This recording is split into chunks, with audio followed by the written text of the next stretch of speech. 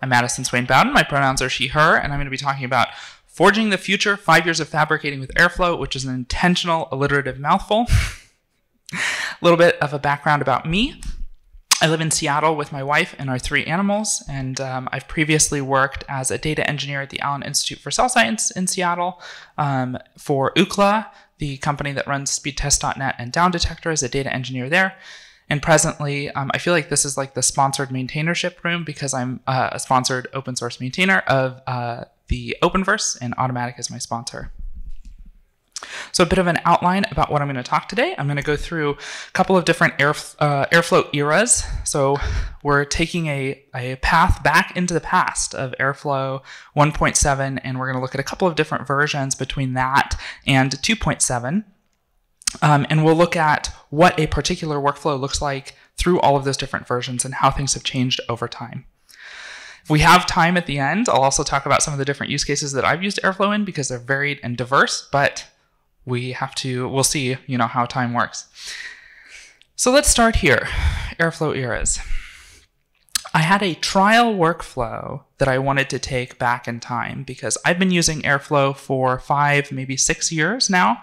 I started off with Airflow 1.7, and it seems like particularly past the 2.0 stage, there are so many new features that are coming out of Airflow constantly. And so I wanted to take a look back and see how much has changed since, it sort of Airflow first broke onto the scene.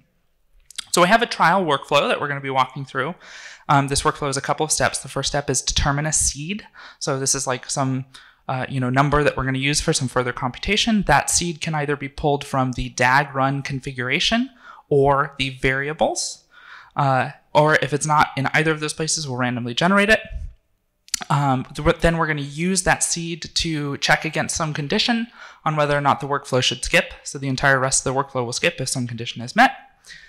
After that, we're going to generate 5 numbers with the seed into 5 separate tasks that each do some pseudo processing on the seed or on that number.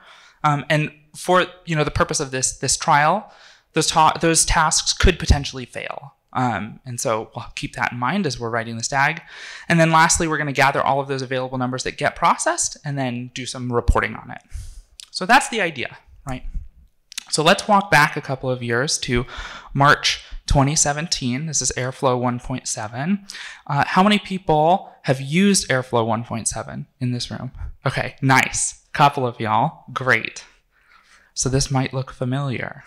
So what's the first thing that I did as I started looking at 1.7? I went to the docs, and it was on Read the Docs, right? It was not the fancy new doc UI or the doc website that we have. I actually had to use the Wayback Machine, the Internet Archive, in order to view these because these docs aren't available anymore for Airflow 1.7. In order to get this set up, I also used a version of Puckle's Docker Airflow setup. Has anyone here used Puckle Docker? Yeah, okay, same faces, yes. Okay, this was kind of the standard back in the day, or at least that's what it felt like, the industry standard for like setting up a Dockerized version of Airflow was using Puckle's Docker Airflow repo. So I went back to that and worked hard to get 1.7 running. I was really confused initially because I got the stack up and then very quickly the scheduler died immediately. And I was like, what's up with that? And then I recalled that the scheduler was actually set up to kill itself after a certain number of runs. That was the optimal way to run the scheduler in 1.7 because sometimes it went a little haywire. And so their solution to that was just set the container to restart and have it kill itself every 5 loops. And then it also took me like a long time to get the logs working on 1.7, and that had to do because of like bugs in the actual code for like fetching the logs from a remote server and whatnot. It was a interesting experiment. So this is the code. I've split the code into 2 different sections. Like we have the DAG definition code and the actual functions. I'm sure you all can read this just fine. Kidding. We'll dive into a little bit of the code here. The most important thing that I want to recognize as part of this, we're still on 1.7, right, is Python 2. So when using Puckle's Docker Airflow, right, the preferred Python version for Airflow 1.7 was Python 2. I wanted to use the print function like as a function, as the Python callable in one of the operators, but it gave me some weird error because I had to actually import it as a print function because previously it was a built-in, it was actually a like syntactic.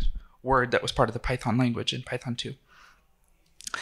Additionally, you've probably seen this in a couple of other talks. I saw it earlier, but the way to write a DAG and then pass operators as part of that DAG was to pass that DAG object into each of the operators, right? If we wanted to use Airflow, like Airflow entities, like the task instance or anything that Airflow provided us, we had to set that provide context equals true flag on every single Python operator that used that. And then within the Python function, the actual helper function that we have, the context had to be used in the keyword arguments, and then you had to pull the entity out of the keyword arguments, and then you had to use xcom pull, or in this instance, xcom pull from that in order to get the value. And part of this too, which is important to recognize, is this assumes that you know the upstream task ID of the task that you want to pull from, right? Also, if you, at the time, right, if you wanted to know more about how xcom pull worked, or you wanted to know the function signature, you had to go to models.py in the Airflow repo, and that file was 3,000 lines long. And so that was the documentation that we had available for that at the time, was going and finding that. I ended up having that page starred in my browser because that's what I needed to find. If we wanted to do dynamic tasks, right, in 1.7, we couldn't really do that dynamically because the Airflow, if there were a different number of tasks for each iteration of the parsing, then Airflow would just lose its mind. And so what we had to do was set up a finite number explicitly that each iteration was deterministic for, right? And so in this case, we're processing 5 numbers. We know ahead of time that we're going to be processing 5 numbers. So in the DAG definition, we're just looping over the range of 1 to 5 and generating tasks from that. And then when we pull that downstream, we had to interpolate the actual task ID based on those numbers again. One other note here, this is the reporting function, the helper function for reporting, and you'll notice that it's log.info. Couldn't use print for some reason. No matter what you called within the function, prints would just never show up in the final logs. And then lastly, this is still 1.7. Didn't have any bit flow, right? The bit flow operators feel like such a endemic part of how DAGs are defined in Airflow, but as of 1.7, you had to use these set upstream and set downstream functions, which are not as pretty, in my opinion. And here we are. So I've written my DAG, and I tried to get it to run, and look at this beautiful UI circa 2017. Seems I have a failure in my DAG. All Airflow is saying is invalid syntax, line 45 in this file. Good luck. So I found the error, and I was able to actually, was able to get the DAG to parse correctly. And so this is what the DAG list looks like circa 2017. Take one step further and actually look into that DAG. A couple of things to notice here. The biggest thing for me was auto refresh. So if you kicked off a new run of the DAG, you had to refresh the entire page in order to pick up that new DAG run. If you wanted to see it, once you had that DAG run, if you wanted to see those tasks running appropriately, you had to just smash the refresh button in the top right and watch everything go. There's no trigger UI or trigger DAG UI from this page. So the only way to trigger DAGs was to either use the experimental web API, add a entry in the database for a DAG run, which would then eventually be picked up by Airflow, or execute or call the Airflow CLI and initiate the DAG run there.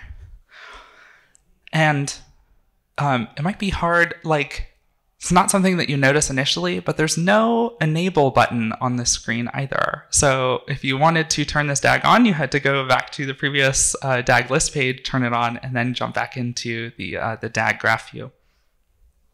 Another weird quirk that, again, seems so obvious now as you know, because it's an integral part of Airflow, but all of the log attempts were just concatenated to the same file. And so if you had 11 different log attempts for a single task, or different attempts for a single task, those would all show up in the same file, and you just had to scroll down to the one that was important to you.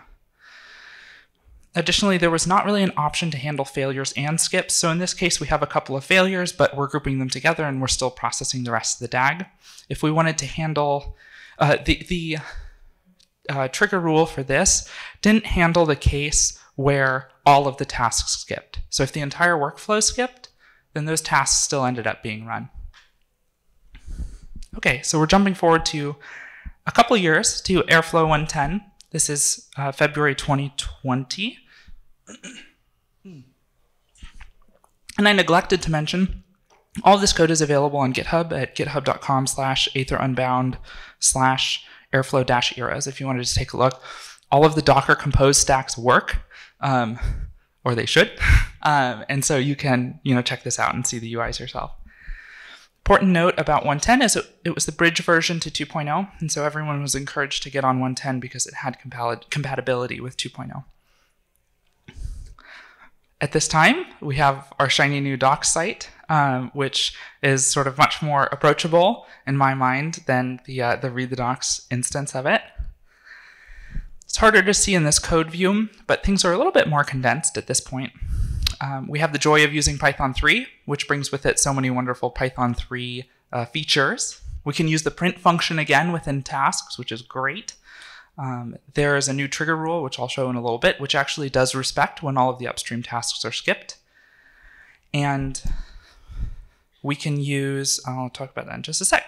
So as of 1.8, so here we are, we're on 1.10, we could actually use the context manager for creating a DAG, so we didn't have to pass the DAG object into each function or each operator, and so that's what that comparison looks like. So it's kind of nice.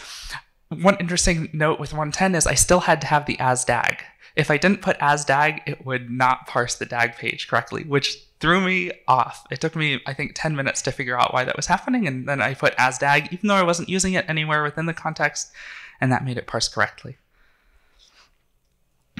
Additionally, this was something that I ended up doing in almost every context that I was using 110 in. I had, I should say with 110, we had the option to do templating, right, of variables that were passed into operators. And so I had this helpful function at the top that was just ti xcompul from some task. And then all I had to do was pass in the task ID into that, and that would fill in the value from whatever that xcom value is. And you can see that used below. The advantage here is I don't have to know what that task ID is anymore, or I can change it if I want. And so I can actually reference that task ID programmatically. And the advantage of this is that it makes the functions look a little bit more Pythonic because I don't necessarily have to know about Airflow constructs ahead of time, even if I'm passing xcoms function to function. Now, the unfortunate part about this is that with 110, the values were always handed into the functions as strings. So I still had to do some processing to get them, to marshal them into a value that reflected what they actually were. In this case, I was just doing something really simple. So I just did the AST literal eval for those values. But you'll notice with all of the functions that I'm calling, I had to do that every time that I was pulling a function that was handed in from xcoms. So we've gotten a little bit better in terms of what our DAG looks like. We don't have to know, with the helper functions, we don't have to know as much about Airflow constructs in order to actually run the code that we care about. And then, like I said, we can use print again. So this no longer had to be a logged on info call at the very end. It could be print instead. We have the bit shift operators at this point. Great addition. It makes things look like the flow that is actually shown up in the web UI, which is fantastic.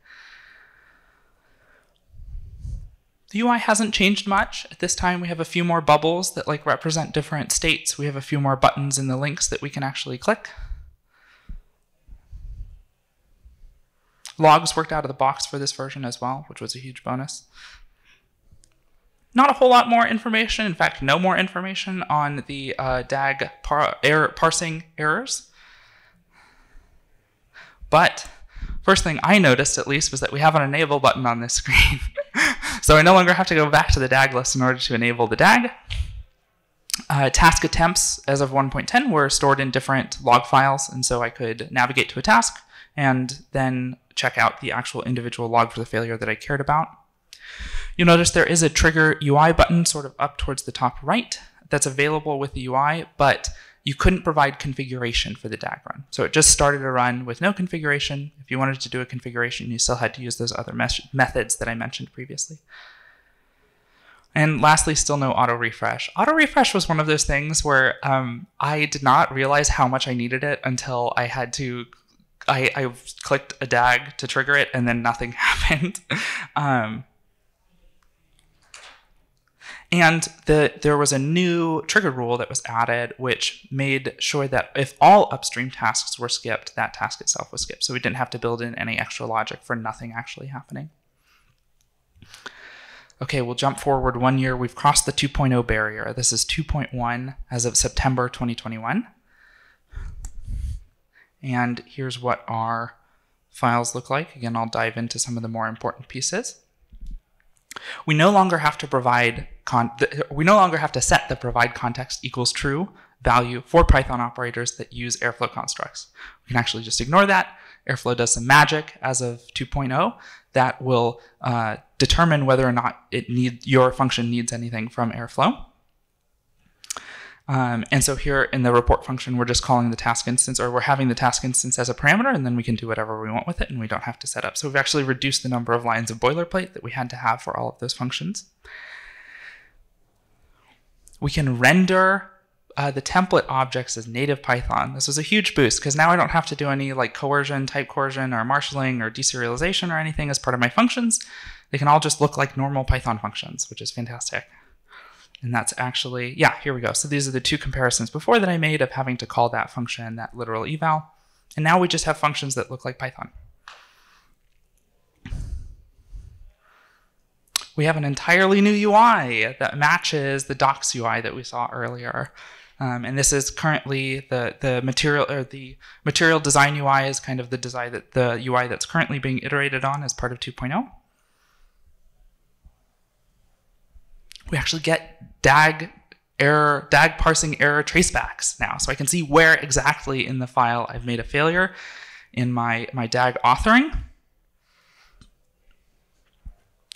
The trigger DAG with config is now available in the UI, so I can just hand in a JSON blob, and that will trigger the DAG with that configuration.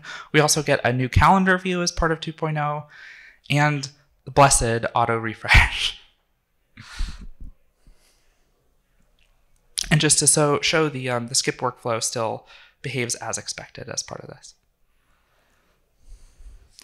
And now we'll jump to hyper-modern Airflow 2.7. This is new as of this month, September 2023. Might be hard to tell here, and I'll show the side by side, but this looks way simpler than all of the other iterations that we've looked at. And that's partly because I wrote this DAG using the TaskFlow API, which was a new API, was introduced as part of 2.0, but some of the more recent features of it really are leveraged here as part of the DAG that we've written. So the DAG context manager now becomes a decorated function. We have parameters that we can describe. So if you don't define any parameters for a DAG, you actually can't trigger a DAG with any configuration in the UI at this point. And so I had to define these parameters explicitly, but then Airflow will generate a form for us, actually, which is really nice. The actual flow of the DAG looks much more Pythonic as part of the TaskFlow API. We still have a little bit of the bit shift operators when we're trying to define the flow, but we can use the outputs from the previous step as inputs from the previous step. And one thing that was interesting for me as part of this experience was seeing previously, I think I'll get back to that in the future, but yes, it looks much more like Python code that you would just look at rather than like an Airflow framework code, right? Our Python functions now look like Python functions still, right? All of them are decorated with this @task or various instances of that, but they look just like and can be tested like regular Python functions. This DAG also uses dynamic tasks, and so in this case, we no longer have to have that number 5, that hard-coded value as part of the DAG definition. We can have one task spit out any number of outputs and then generate dynamic tasks based on those outputs.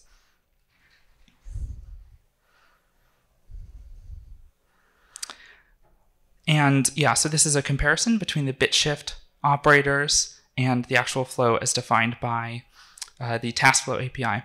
One thing that's interesting here is that in the bit shift version, the generate function actually uses the output of getSeed. And it is a dependency as part of that chain, but it's not an explicit dependency, right? So in between generate is that determine continue step. With the TaskFlow API, determine continue uses seeds, or uses the getSeed output, and so does generate numbers. And so those implicit dependencies that were part of that previous DAG, Airflow is now making explicit as part of this. And we don't even have to think about it. We just say this is an input of this, and Airflow will know, okay, no matter what you set your DAG up to be, this is a directly explicit relationship. Here's the UI. Not a whole lot of changes, except one thing I noticed was the running and failed tabs that are there. But we do have some massive changes with the graph UI. So we get both the tree and the graph UI side by side here with Airflow 2.7. The graph UI has been totally reworked. All of this is auto-updating. The logs are auto-updating. So if you click on the logs, instead of having to refresh that entire page, the logs themselves are updating. It's a whole new world. As I mentioned earlier, we actually get this form that Airflow builds for us based on the params that we defined for the DAG. So no longer are we just like sending some JSON blob into some Airflow CLI call. We can actually just trigger this through the UI.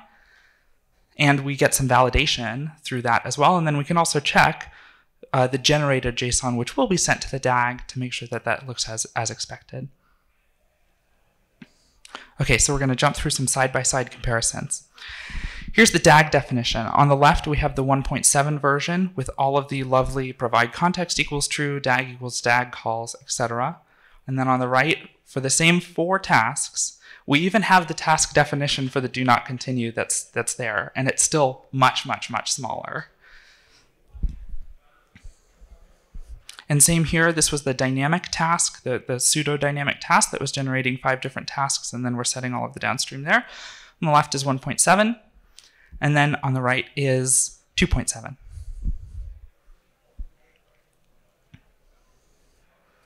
And for our helper functions, on the left we have 1.7, right is 2.7. On the left, you'll notice there's all this star context, there's .xcompoll, there's some like random strings that are in there for the task ID, etc. And on the right, it's just Python. We get to focus clear-headed on the actual processing that we care about and don't have to worry about as much about everything else that's there. I'll give some quick UI side-by-sides to show how that has changed. One thing that was pointed out about the graph view was the difference in the number of task states that are there. So the top one has only 5, and the bottom one has like maybe 12 or so. We have a button for enabling the DAG. We have a button for triggering the DAG. We have all sorts of tools that we can use to introspect the DAG now. That to say, we've truly come so far. And ignore all that. Thank you.